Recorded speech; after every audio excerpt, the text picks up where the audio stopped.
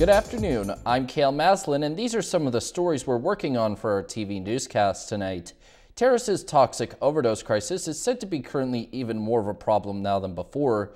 BC has decided to raise the price of fishing licenses for the first time in about 2 decades. The provincial government let it be known that they are waiving the age requirements on their tuition waiver program, and one BC mayor is making a plea to the government to do more about the province's constant cycle of prolific offenders.